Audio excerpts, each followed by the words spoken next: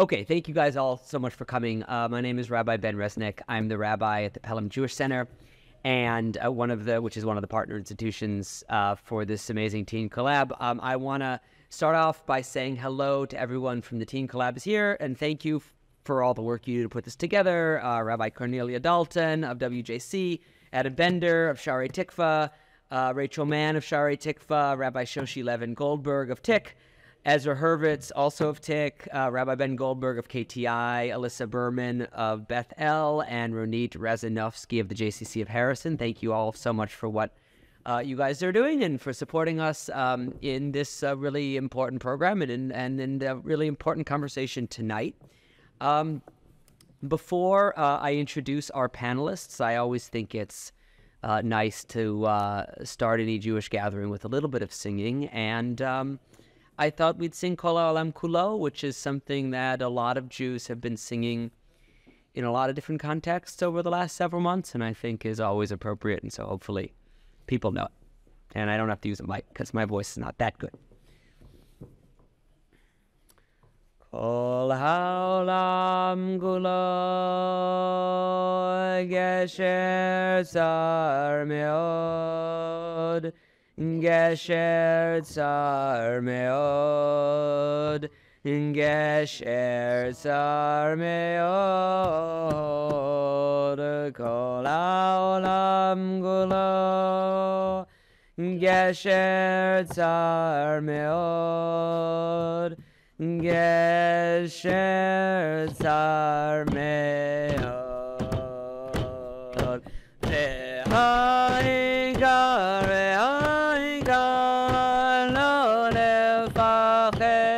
Lo lefached klal ha'ikar Lo lefached klal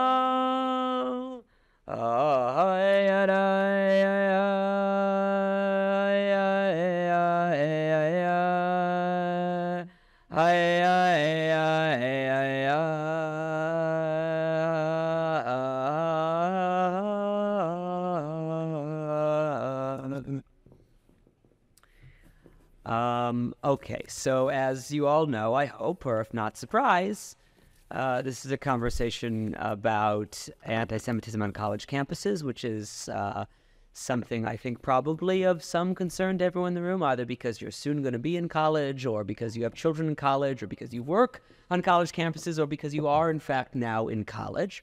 I think this will be a very interesting conversation. We're going to make time for questions at the end.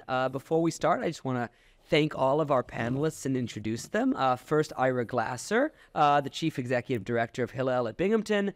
Ira comes to Hillel at Binghamton after an extensive career in Jewish educational leadership, most recently as the Director of Jewish Life and Learning at the Road of Shalom School in New York. He also taught middle school and Jewish studies there.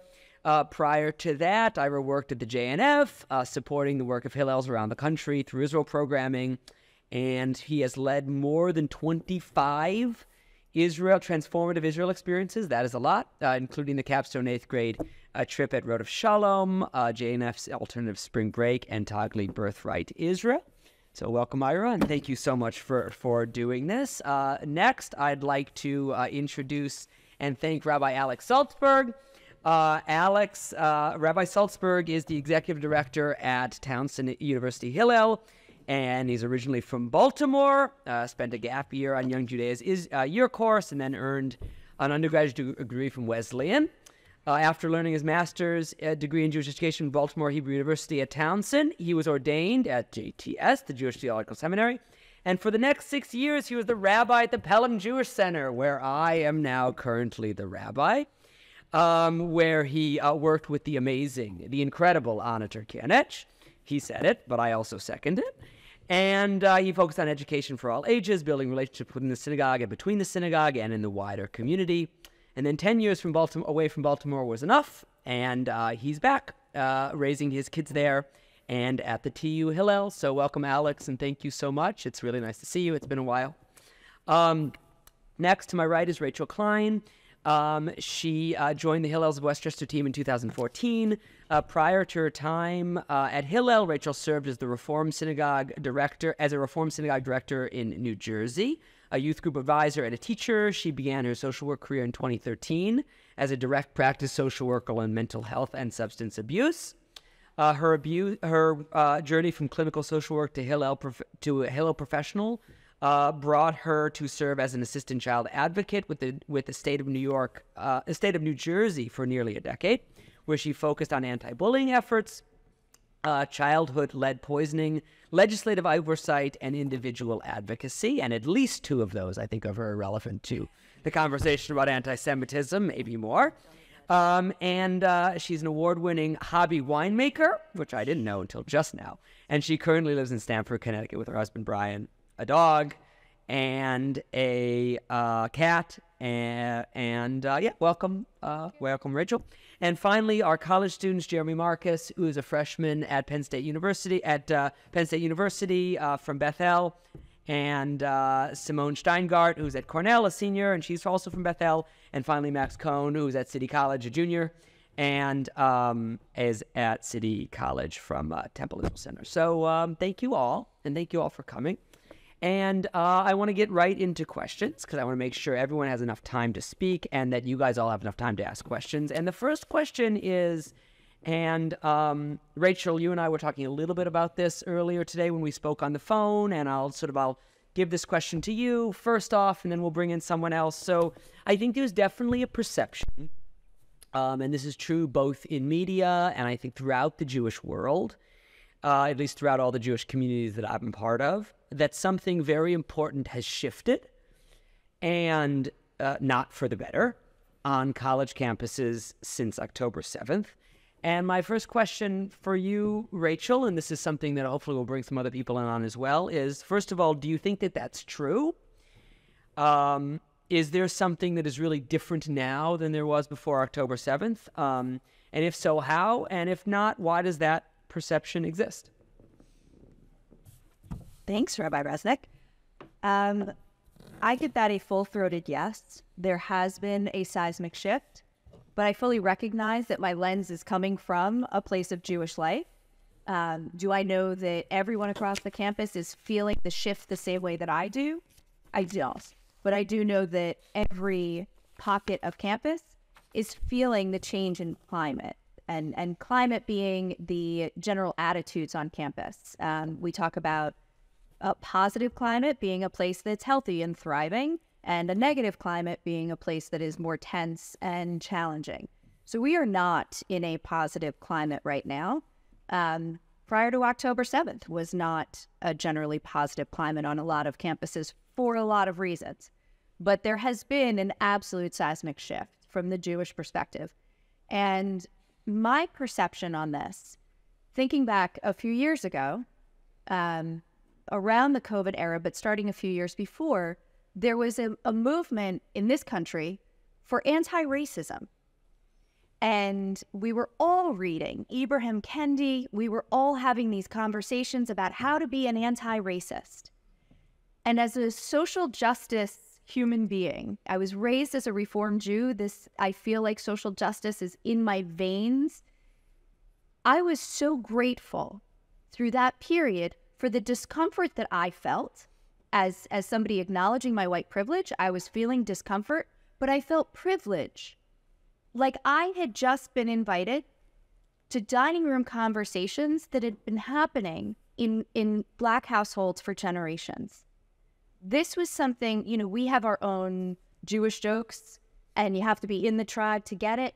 This felt like an invitation into somebody else's private conversation, but in a way that gave opportunity for all of us to engage and help.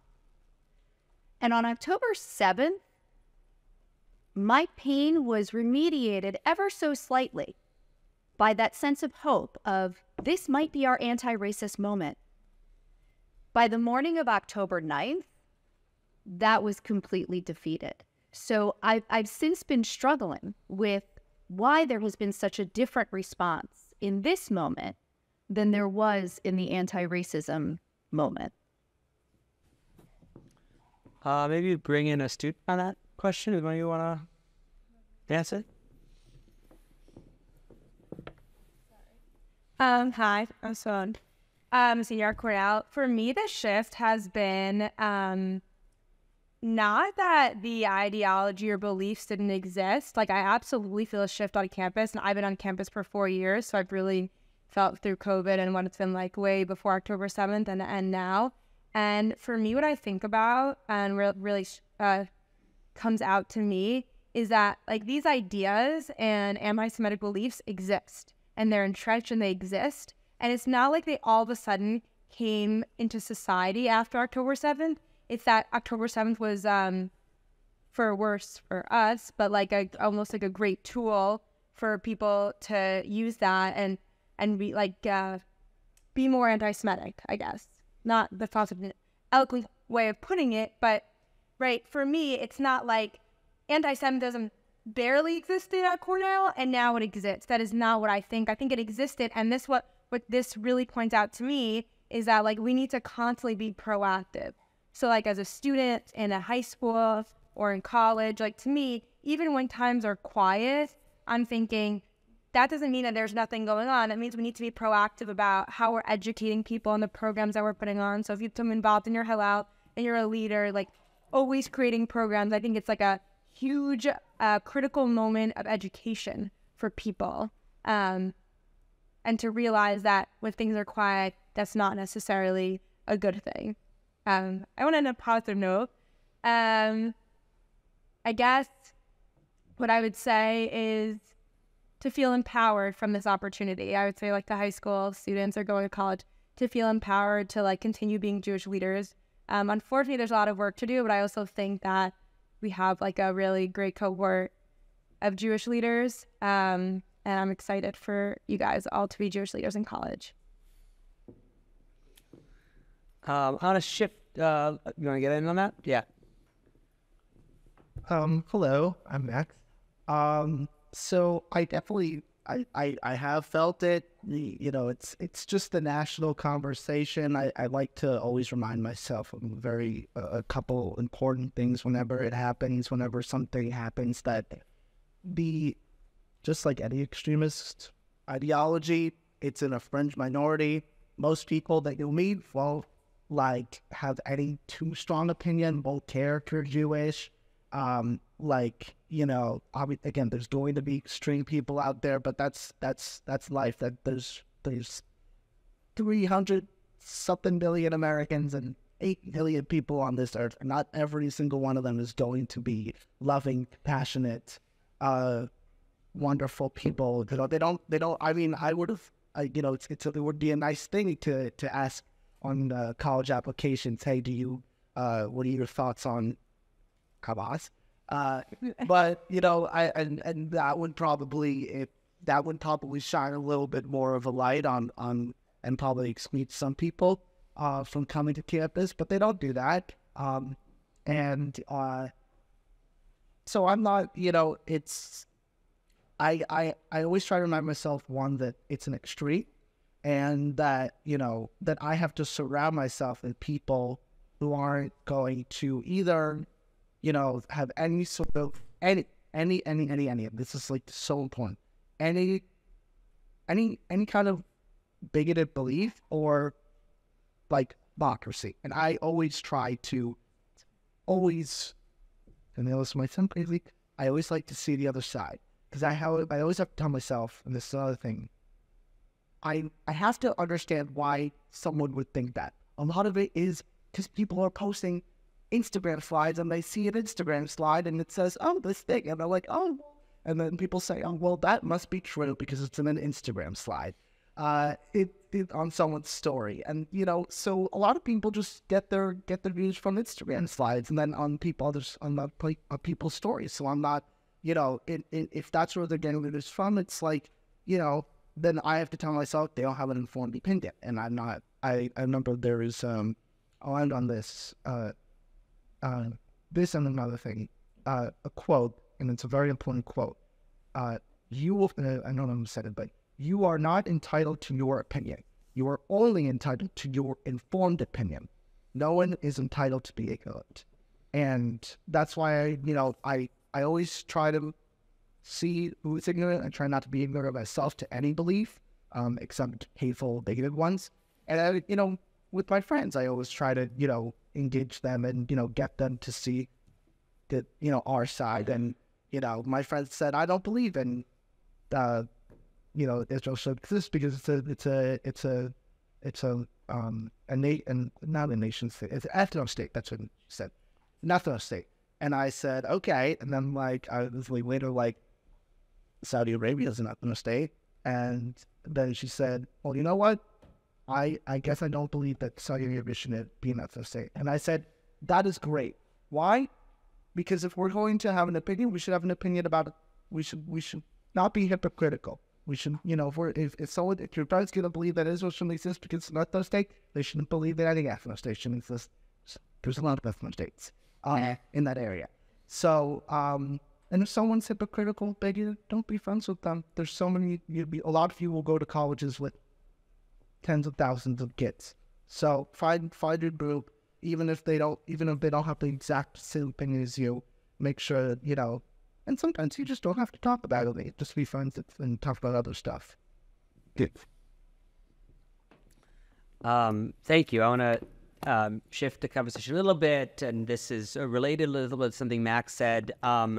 Another question was, I'm going to bring some of the people who are online, and we're going to get to Ira too, of course. We have a lot of panelists and we want to make sure everyone gets to talk. Max, you mentioned sort of at one point you want to hear other people's perspectives. And the question I was going to ask was, and you can answer this one if you want, Rabbi Salzberg. I'll give you this one. Give me a concrete example of a way that anti-Semitism impacted your work over the last several months and how you and your students responded.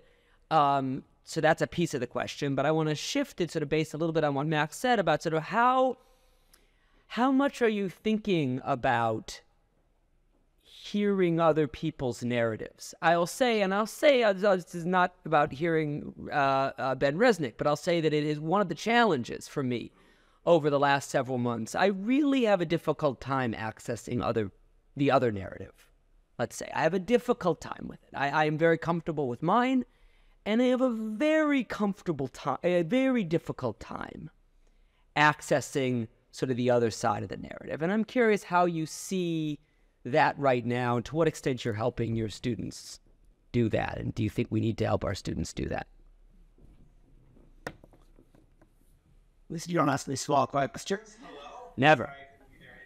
It's good to see so many of you that I do recognize. Thank you so much, everyone, for coming together for this important and conversation.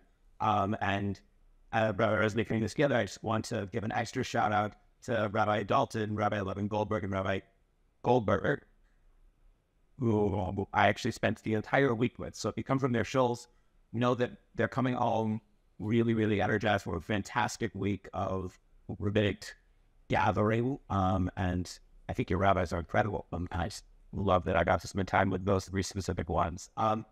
So to your question, I think there have been certainly small instances of anti-Semitism, individual instances of anti-Semitism on Towson's campus. I think that there have been a decently large number of anti-Israel activity on campus, and a lot of the work that we've been doing is helping everyone, the administration and our students especially, and also our students' parents, find where that line is between anti-Israel and anti-Semitism. We have had anti-Israel rallies and vigils and die-ins on campus, and for the most part, they were political. And while I certainly could not agree with their narrative, I could not agree with anything they were saying, they were expressing political opinions, and college is a space where people get to express their political opinions. They get to say what they want, whether I agree with them or not, honestly, whether they're right or they're wrong, and that's what happens. And when they stray, intentionally or unintentionally, from anti-Israel into anti-Semitism, that's when we need to act more significantly. when the anti-Israel rallies happened, we as a Hillel always make sure to check in with our students, to gather our students, and to provide our students with some other programming, some other thing for them to do, so that they didn't feel isolated. More often than not, our students were feeling frightened because they were feeling alone. And when they came together, they felt stronger. We had students who were staying in their rooms because they were afraid to go out. But when they finally did come out and come to the Hillel space, they suddenly realized that the world wasn't quite as scary as it seemed from the confines of their four walls. We had students who became deeply engaged in Hillel work because that was the way that they could feel safe. The way that we have been working on engagement with anti-Semitism was not something that we started doing on October 7th. October 7th wasn't the day to start fighting anti-Semitism. The day to start fighting anti-Semitism was before October 6th. And so we've been building relationships with other groups and individuals on campus so that they can be allies. As Rachel said, campuses are all with the I, diversity, equities. But as she said also, October 7th was a day where we realized that we aren't always included in that in the way that we hoped that we would. And so a lot of our work is with the administration to taking them about how this is or isn't anti-Semitism, about how this does impact the Jewish community in a way that outsiders might not understand. We were working on building those bridges both before October 7th and since. It's very different. As engaging with narratives, that I'm hoping is the work of the spring semester. In the fall semester, we were very protective of ourselves and of our feeling of security. And I'm hoping and beginning conversation with the president of our university and with the advisor to the Muslim Student Union about finding ways for certain students who are ready to have the conversations in both groups to be able to talk to one another. Because what I've been hearing both from this advisor to the Muslim Student Association and from our university president is that Jewish students are feeling unsafe, they're feeling frightened. And so are the Muslims. If everyone is scared, the one option is for everyone to retreat and to oppose anyone who is outside of their camp. And the other option is for us to talk to each other, to understand why the other person is afraid, and to be able to move forward together. Because that's the way to change things, both on campus and as our students graduate and become leaders of the world, in the wider world. So I'm hoping that work will be able to happen, that our students have the resilience to be able to do it. I think that they do. I believe that they do. But I can't say for sure that it will work yet, because we're starting once the semester begins again. Jeremy, just following up a little bit, this question wasn't on the pre-questions, so you have no advanced warning, but I'm going to throw it at you anyways. I think you can handle it. Do you, and you could speak for yourself, you could speak for your friend group or your sense of the campus, do you feel like Jewish students on campus are ready to do the work that Rabbi Salzberg was describing about sort of hearing other narratives and talking? Like, do you have substantive conversations with people you feel like you disagree with over the last, several weeks and months? Or do you feel like you've mostly been wanting to be with people that are like-minded?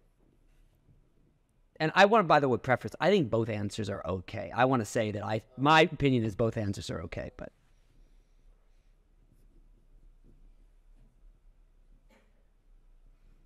Yeah. So I'm an international issues major. This has been something that I've been very interested in, like way before October 7th. And something I've just kind of studied on my major started. I'm like a history guy, so the whole conflict and anti-Semitism has been something I've looked at for like 7th grade, basically. And I think it's a really it's a good point mentioning like seeing the other side, because a lot of people, a lot of my really good friends, especially from home, actually cannot see the other side also. And it's something that it's hard to have conversation with someone, as like, I mean, as a Jewish person, and yes, I'm like I have my beliefs about Israel and anti-Semitism and stuff, and a lot of, but I'm also able to see and just genuinely interested. But I had conversations with my friend at home, and they're talking about some, I don't know, like either anti-Israel rally, and they come just assume that Israel is this perfect thing and did nothing wrong. And I'm well aware that Israel has its flaws, but still has its right to exist. And some people, a lot of my friends believe that it has its flaws. And so I'm definitely able to see the other side. And it's important to acknowledge the other side, regardless of what you agree or disagree with. It's really, it kind of just comes down to whether the lines are blurred between anti-Semitism and being anti-Israel, because they should be two different things. But to a lot of people, it blends in, and sometimes people already have the pre-existing anti-Semitism, and now it's just coming out, like showing by saying that they're anti-Israel, when they start going off the edge, and all of a sudden they're like, wait a second, you're just referring to the religion. So yeah, at campus, I'd say that I had a conversation with one of the leaders at Hello, and that was one of the better conversations. Because she is one of the few people that I met that was truly able to see the other side, and actually have very, very similar viewpoints to make, which made me feel like pretty good, knowing that there are people that can see the other side, and we really disagree at some things and agree on others. And so that definitely gave me a bit of hope. These people have been very one-sided so far, regardless of what you believe in. So that definitely was really good. For like some of my other friends here, like I have plenty of Israeli friends, and if they have close connections and ties, but they're choosing to only consume like Israeli media, which of course is going to see your perspective. Like, so I mean, I'm lucky that I don't have such a close connection. That I'm actually, I call already close to both sides of the spectrum. Really, whenever I can find different news sources, so I'm taking advantage of that. But it's definitely, I do this system training one time in between my grandson with AC.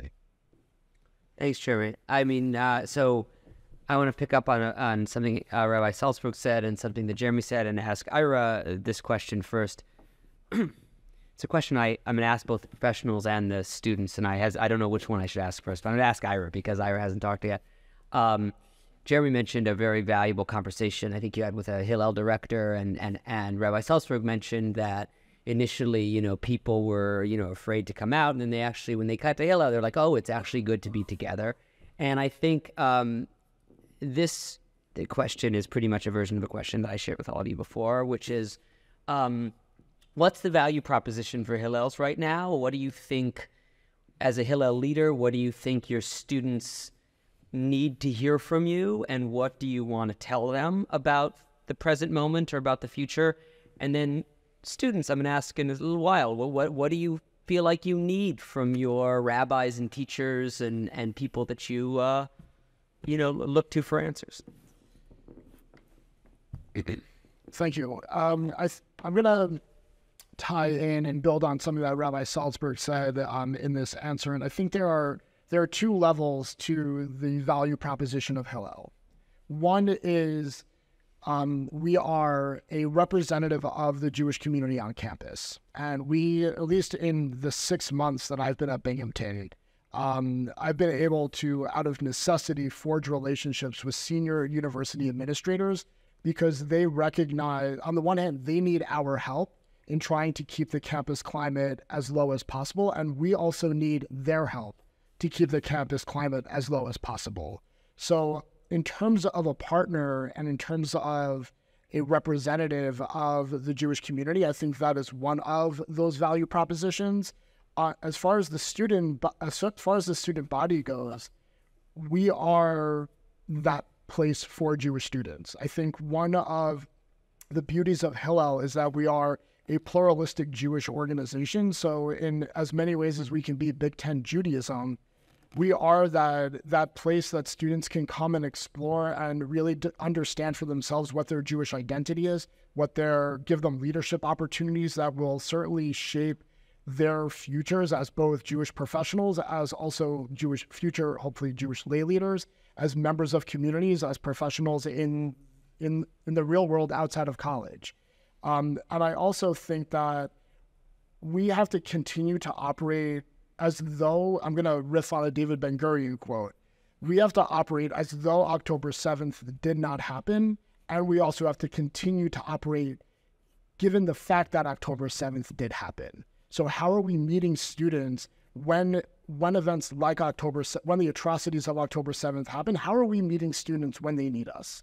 And at the same time, how are we giving them the avenues to explore and to develop and to connect with one another? That in of itself is the value proposition. I can think of myself as a student at Hillel at Binghamton. I can think of my peer group who were involved in Hillel, and I could think of any number of students who are currently involved in Hillel and the ways in which that they get to learn more about themselves through any number of activities outside of the academic classes, including informal learning opportunities that we have, social activities that we have, whatever it may be, that gives them that space to better understand themselves. What I would want to tell students is we are here for you. And the door is open. The door will always be open, except for when the office door, unfortunately, is closed and the professionals go home. But even then, the door is there. And when you're not going to necessarily feel comfortable to come to the door, our professionals will find a way to bring the door to you, because that is the work that we do. That is why we have the unique and the special professionals that we do and the passionate professionals that we do. And that's also why we have the courageous and resilient student leaders that we do, because they also care about the mission and they also care about the uninvolved Jewish students on campus, because the campus environment, whether it is safe or uneasy for Jews, it's going to impact you whether you are involved or not. To build on really quickly a question that you had asked about perspectives, one thing that I found in looking for the spring semester, we're planning on bringing a duo of speakers from an organization in Israel that brings an Israeli and a Palestinian together to speak together. And when this came to me as an opportunity, actually, they're also going to Cornell, as far as I understand, more on that afterwards. When this opportunity came to me, I said, I'm 100% in on this, and I don't want to partner with individual student organizations. I want to partner with the student affairs department within the university. I want to partner with the multicultural center of the university. I want to partner with the university interfaith center. I want to partner with the bigger university organizations, because I know that those are the articulated goals of the university, is to be able to bring people together and engage in difficult dialogue, to be able to learn and challenge one's orthodoxy. And that's where that learning can take place. And I'm really proud of the fact that we can be a vehicle to make that happen on our campus. So going back to your question of the value proposition, I think being able to offer and being a leader within the university campus community to offer those types of programs, that right there is part of our value proposition. Simone, what are you looking for from your Hillel leaders or rabbis or teachers at this point? Really good question. Because I'm a senior and I was just vice president of Hillel, I kind of feel like sometimes I'm put up on a leadership sign. I'm like, I kind of say the same thing you just said. I said, we at Hillel are here for you. So it's actually really interesting to kind of put me in the student side, even though I feel more sometimes closer to the staff side.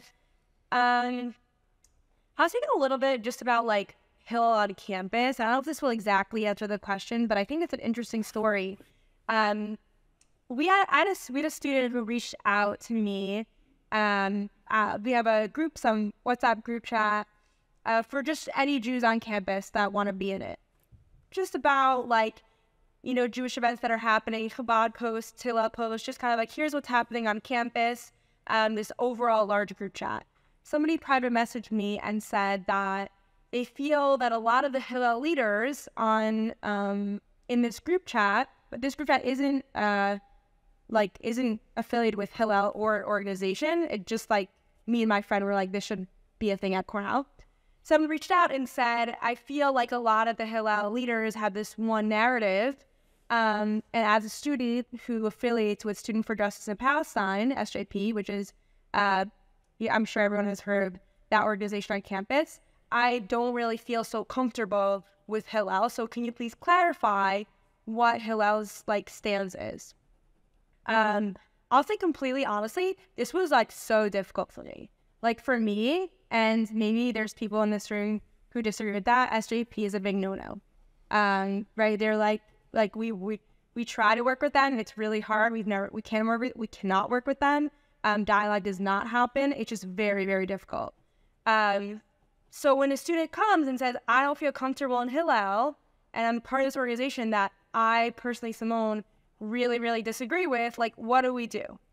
So I think the interesting part of the piece Hillel plays and what they should continue to do, what our executive director and our staff told me, they said, listen, Hillel has values and Hillel has a statement. And Hillel is a Zionist organization. And we're not going to stop being a Zionist organization. So we have to meet all students where they are, and we have to meet all everyone where they're at in their beliefs. And we're not going to stop being a Zionist organization because people aren't comfortable with that. That being said, people should feel comfortable coming to Jewish events, even if they don't agree with you on Israel Matters. That was a really hard thing for me to accept.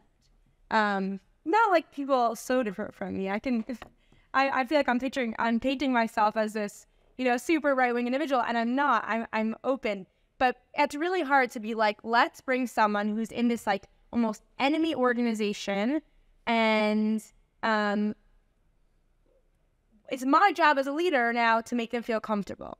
I'm like, well, I don't feel comfortable, right? How does that work?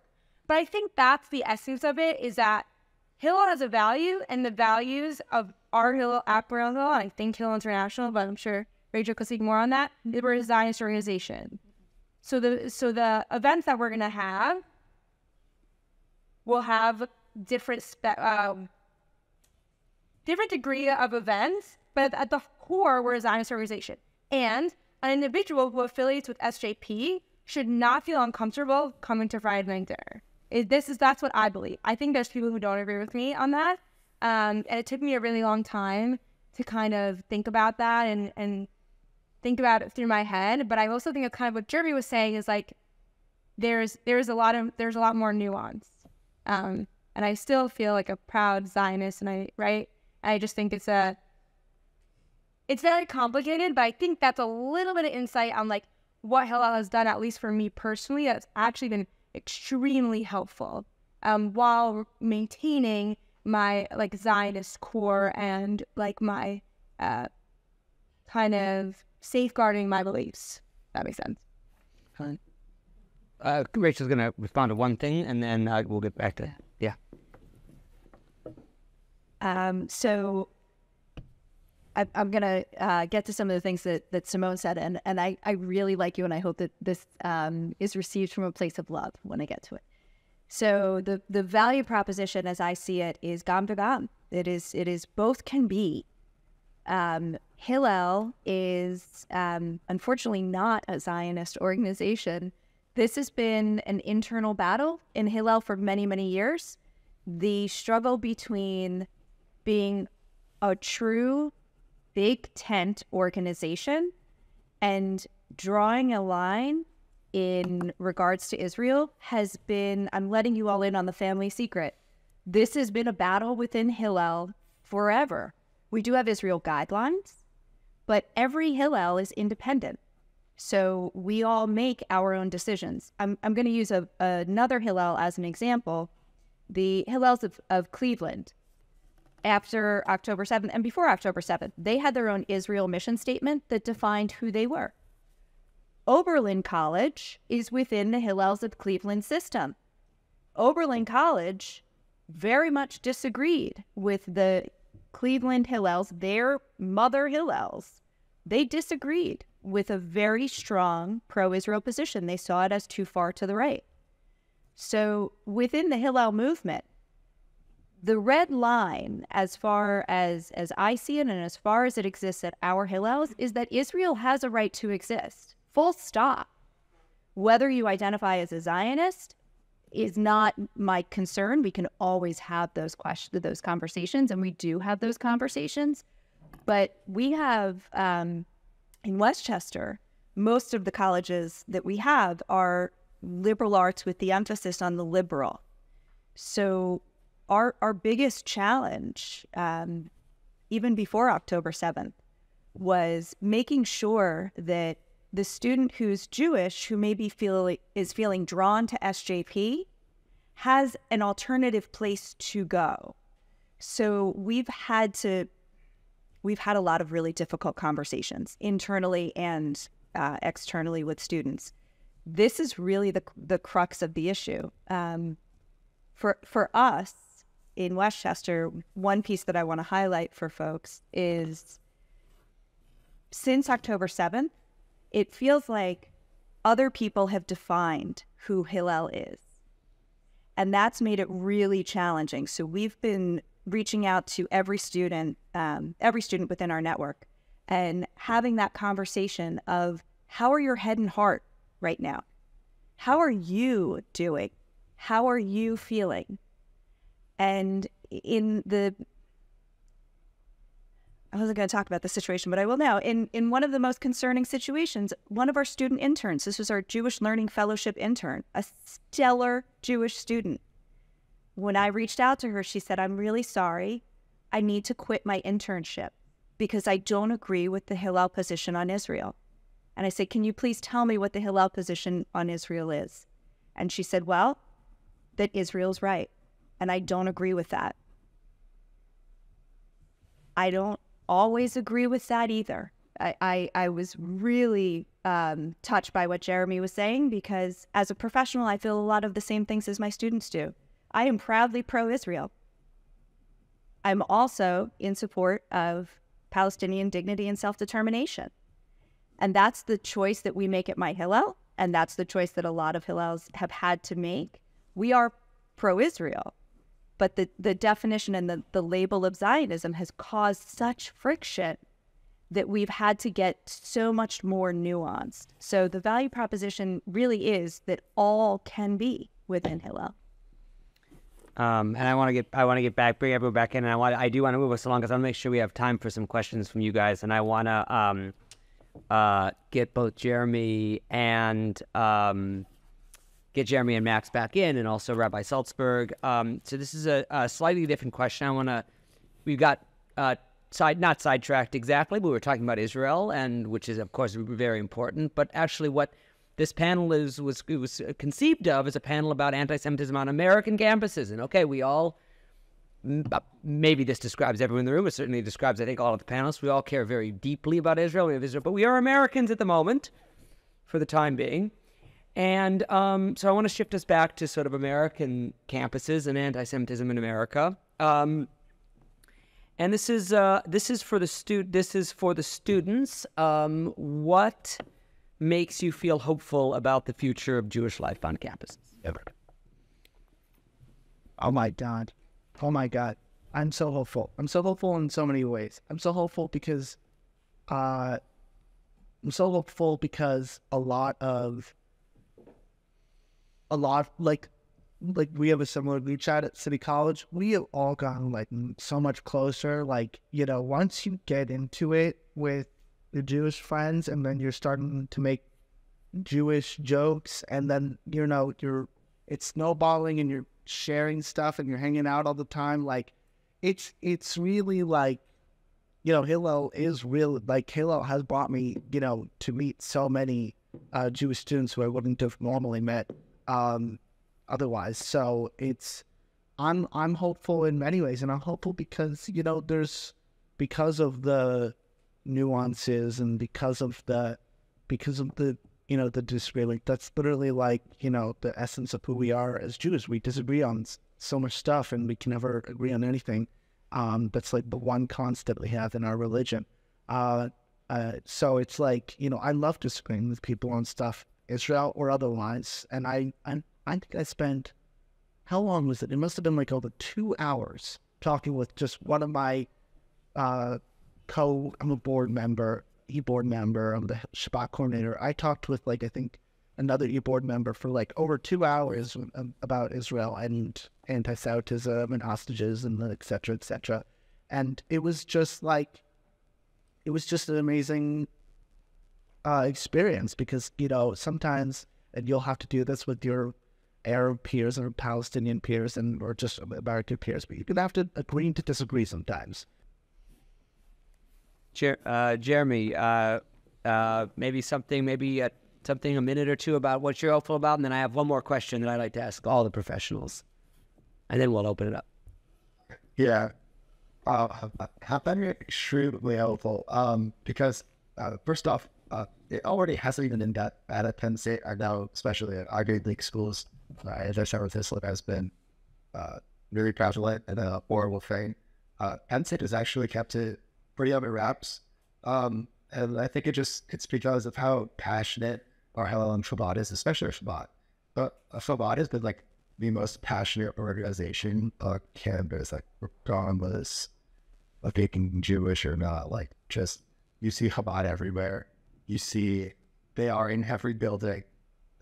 Very fun. They were lighting in the balls.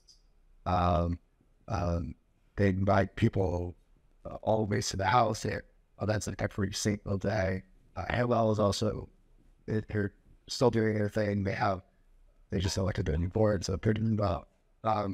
So not only am I hopeful, all of them, but I also know that, especially at Penn State, that state's in a real good position because it really comes down to how much our leaders care and how much they're fighting for, and they really care here.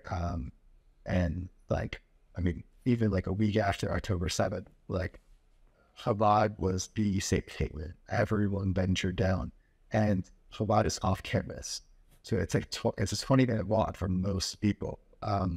And it was mentioned before that a lot of people want to stay there, really hide, and if they felt safe going out. When everyone went out to Shabbat, we had 150 people for Shabbat, and right after, and we thought it was going to be the lowest attended Shabbat of the year.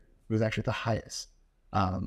So yeah, I guess that example for some Ivy Leagues and some other universities, but at least at Penn State, it's been really strong. Thanks, Jeremy. So this is my last question, and then we're going to open it up and hopefully try to keep it for you guys. So we have 15 minutes for questions. So, keep your answers to about a minute and a half or something like that. This is a question about predicting the future, which none of us are totally blessed with that ability yet.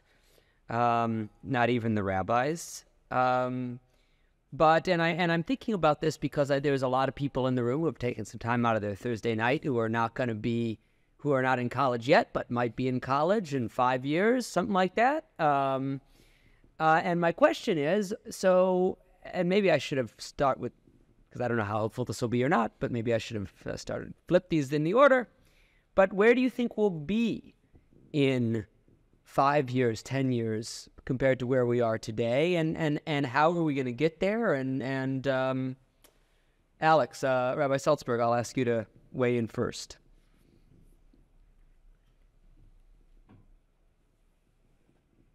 I'm not going to answer your question directly, or I will, and then explain why. I have no idea where it will be 5 or 10 years, but I want to go back to your last question, which will explain why that doesn't terrify me. I don't know where we're going to be in 5 or 10 years, but I have such hope around what my current students are doing and the identity that they are forming, that they will carry us both on college campus while we're there, and then if we're talking 10 years, as they are going out into the world and shaping the world as adults in the world, that they will do it with passion and they will do it with concern, that wherever they take us in 10 years is going to be incredible. Our students are more connected to the community now than they ever were before. As Jeremy was just saying, people have come out since October 7th. Jewish members of the community have come out at Penn State. It was Chabad and Hillel, both on campuses around the country, are doing incredible work to support students, and students are connecting to that in a way that they never have before. The world really does feel like it's in flux right now, and our students, this generation, is forging their identity, the one that they will hold them for the rest of their lives. As the world is in flux, they're doing it in a way that is prioritizing Jewish identity and Jewish connection. And these students are going to help us find our way out of this mess that we find ourselves in. Our freshmen showed up to campus thinking that they were going to come to a Shabbat once in a while, or the holidays once in a while. We spoke to a parent who said, "You'll probably see him." I know. And he is out publicly Jewish every day of the week, writing letters to the administration, speaking to reporters and news outlets, and joining the Hillel E-Board. E-Board is what we call our board, the executive board. Not really sure why, but apparently it's universal across Hillels. And he is this incredible leader, and he's stepped out on campus over an entire semester. I mean, at 7 more semesters. Oh, bro. Oh, boy. And develop into someone. That's not what causes me to lose sleep. What causes me to lose sleep is what might happen tomorrow. But these students are amazing, and I trust that the students in that room who took the time out of the Thursday night, and as he said, Rabbi Resnick, to have this conversation are going to be just as passionate and just as engaged and just as incredible. So I'm hopeful. Yeah. I'm going to echo some of what Rabbi Salzberg said, and it makes me think of what Rabbi Lord Jonathan Sachs says as Judaism's gift to the world is hope. And I actually think about your question, I think about college campuses in 5 to 10 years. And I look at this room, at all of the teens who are here, and you are what give, at least me as a professional, hope for what lays ahead in the future. Rachel and I took part in a similar talk the other night with another group of teens and their parents, and similarly, considering how many people have showed up to 2 different events in 1 week gives me hope. This is my 3rd one this week, so it's more. Yeah. All right, so Rachel's winning by 1 point so far. And I also look, and having just come from the Jewish day school world, and I look at Anna and I know the type of education that students who are going to be in college in 10 years are getting in the day school world. I'm familiar with the trends that are happening and the forces that are shaping Jewish day school education today. And that also gives me a tremendous amount of hope. So I think that one thing that has come out of this is there's a tenacity, there's a resilience, and there's a courage of young Jewish people, whether they are 10 years old or whether they are 20 years old. And that gives a lot of promise and a lot of hope for what will happen or what will be in 2028 or 2029. My mind is still in 2023, in 2029, or even in 2034.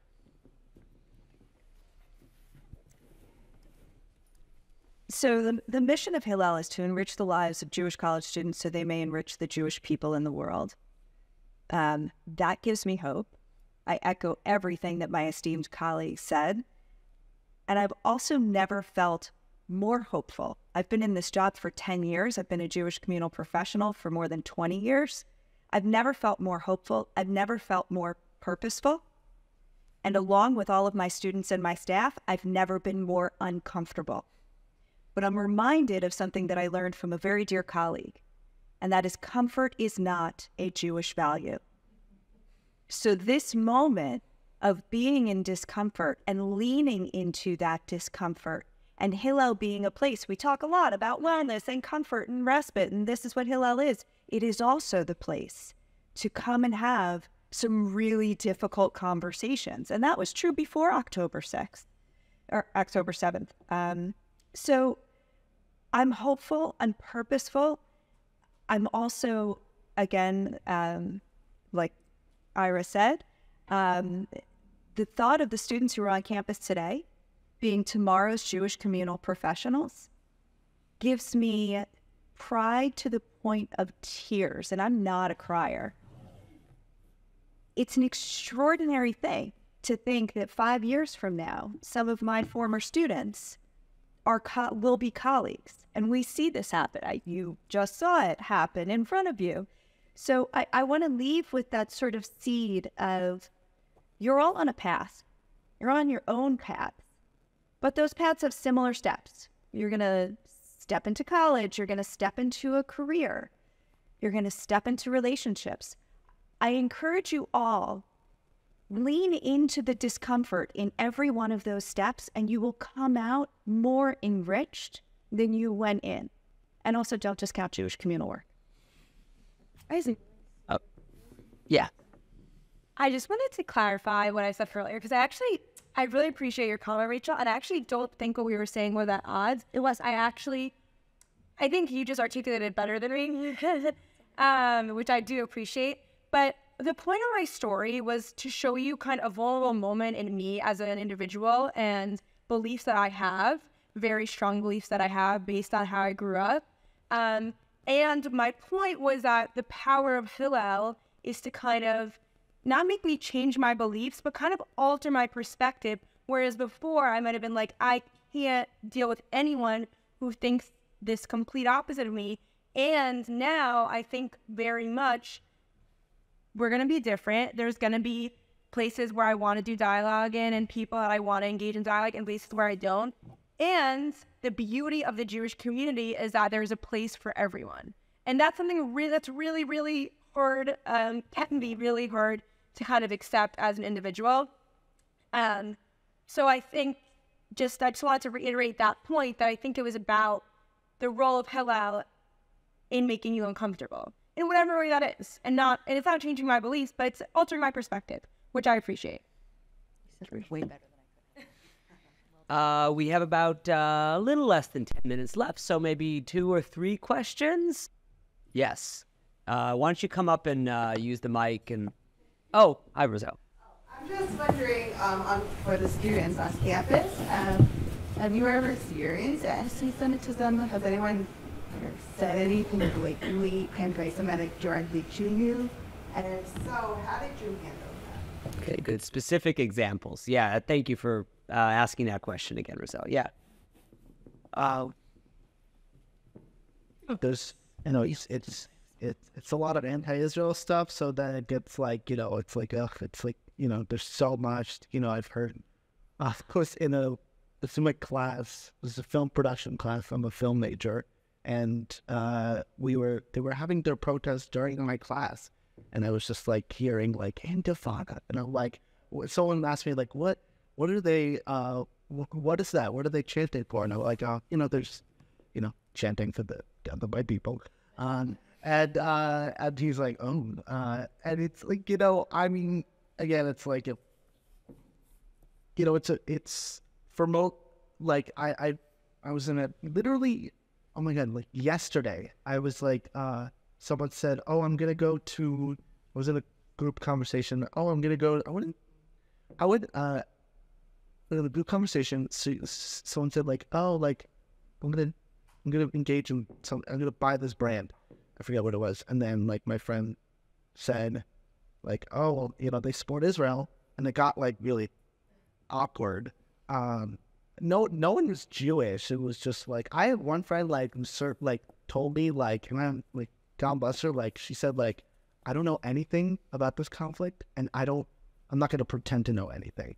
And you know what? That's amazing, because it's like, it's for all the anti-Semitism that's out there, for all the discussions about Israel, like we're on American college campuses with 5,000 miles from this place. Unless you're going into politics, we will not have any control over this, like politically. So it's like no one needs to have an opinion about this, and no one needs to know everything about it. If you want to, that's great, and it's like, but like, it's no one needs to be able to solve it because it's been 75 freaking years and there still is no solution. So you think, or your friend thinks that they can just solve it without violence, or and a lot of the solutions that they say are very violent. It's like, we're not going to be able to solve this with like,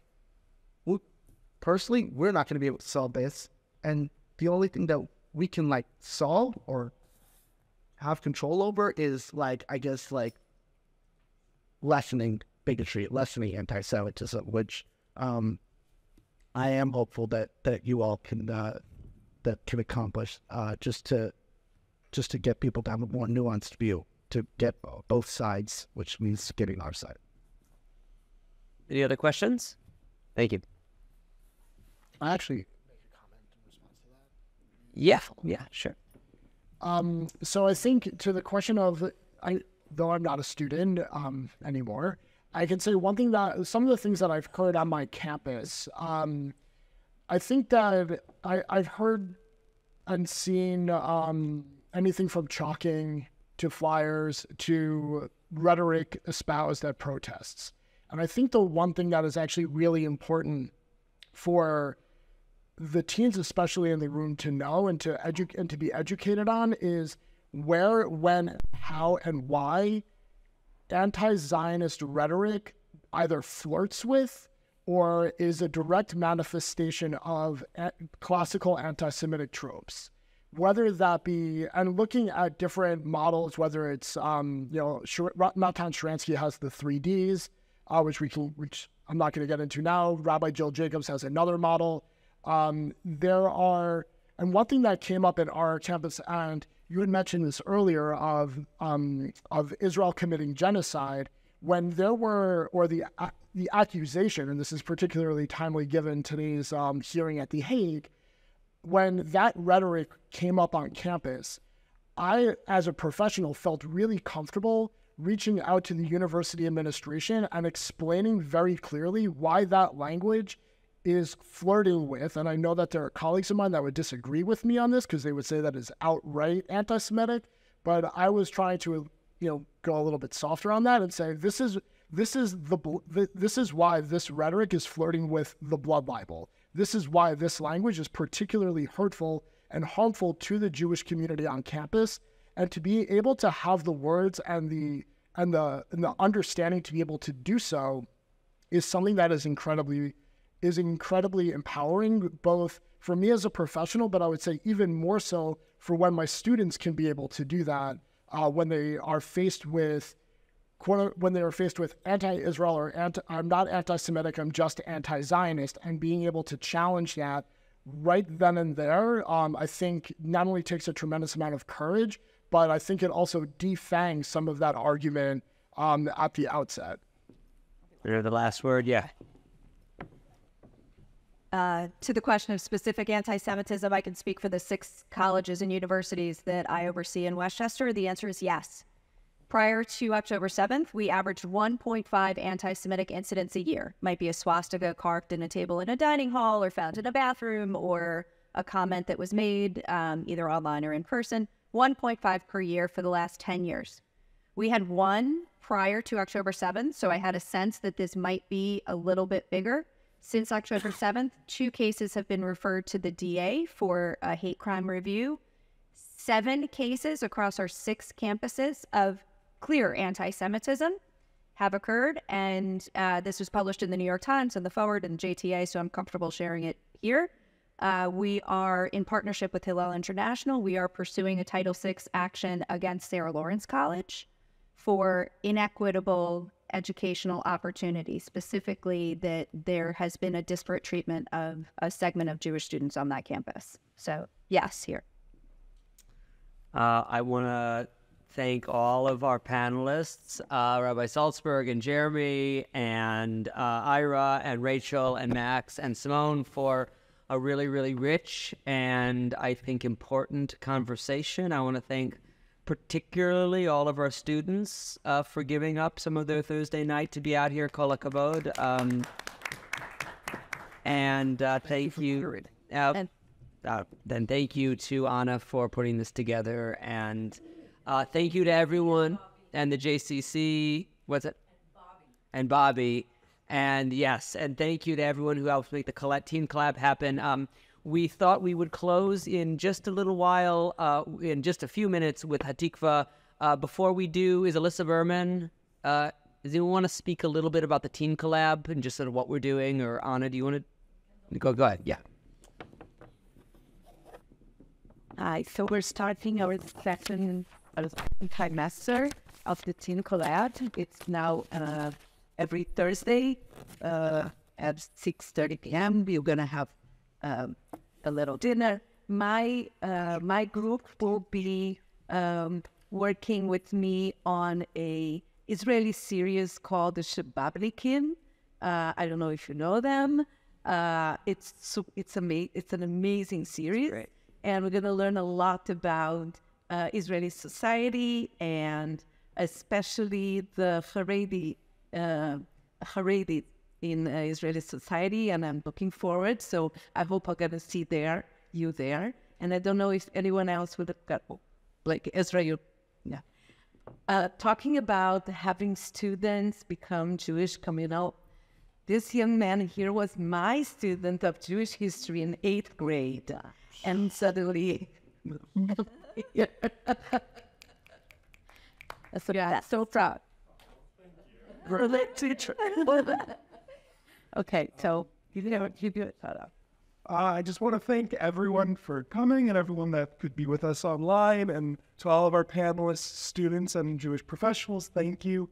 As someone who was in college not too long ago, I can say that this is going to be a part of life, and the fact that you are coming and educating yourself and demonstrating willingness to be a part of community and really invest time and effort and intellectual energies in how we can actively discuss it and be advocates. I think it's such a phenomenal thing. And although it was a couple of years since our Jewish history class in 8th grade, Jewish education, Jewish community, I can say, at least in my experience, I didn't expect for it to perforate through my life as much as it has. If I was talking to myself as a freshman in college, I went to Hillel a couple of times, I went to Chabad a couple of times, but now a couple of years later, I sit with my wife, who I met in Jewish day school, and who's working in the Department of Education in New York, and I can see that there's so much discussion happening at different educational levels, and if you can just authentically interact and really be present, both listening and also having a willingness to say things that might make your conversational partner uncomfortable or be uncomfortable yourself, that's such a powerful and worthwhile thing. And I really love that idea that there's no Jewish virtue in being comfortable. I certainly think that we should strive to not be uncomfortable forever, but to really be okay with finding our way in the world, even if that's not necessarily clear all the time. So again, Anna, thank you so much, and thank you everyone for coming. And Teen Collab is great. And let's rise for a tikva.